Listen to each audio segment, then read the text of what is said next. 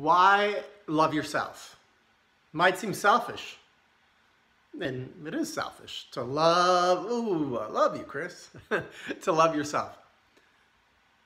That is selfish and good. It's like I love using so many different examples. When you're on an airplane and you're flying and the flight attendant is demonstrating, to make sure if the oxygen mask, if we lose cabin pressure in the oxygen mask, put your own mask on first. And then help anyone next to you, like small children. So imagine trying to help a small child. You're trying to help a small child get their oxygen mask on, but you're passing out and you can't. Now you're passed out and your child has no help. So what I'm saying here is love yourself. And be that great example for all the other people in your life. Love yourself fully. You know, I've heard the phrase, and I've been that, when I ask people in groups, point to the most dangerous person in the room. It's you. I know it's you watching this. No, it is me.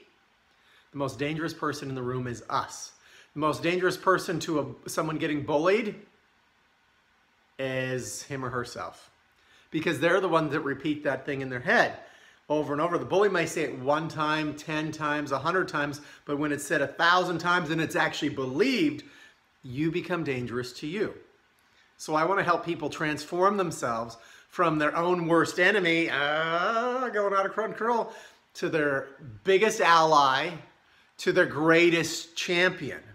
And we're all programmed. We are programmers too, remember that. You are programmed, but you can self-program. So what stops you from loving yourself fully? It's just programs. And when you see it, it's that simple programs that you can change. Now, sometimes it's become aware. Some are hidden, down in our subconscious. Happened when we were really young and we don't know why we won't love ourselves fully. But I want to turn you into great champions out there of loving yourself, because when can you give what you don't have?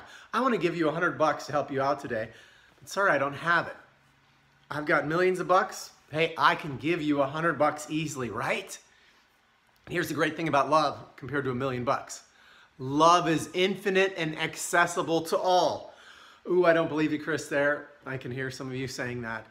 It's true. We can go into that later too. But let's practice loving ourselves fully. One of the exercises I give to people is this. Find the most loving person in your life and think about what they would say to you, and say that to yourself. That's just one of them. There's many of them out there. Please reach out to me anytime. I love to help. I love to help. Reach out. Love you. I still love you. I do.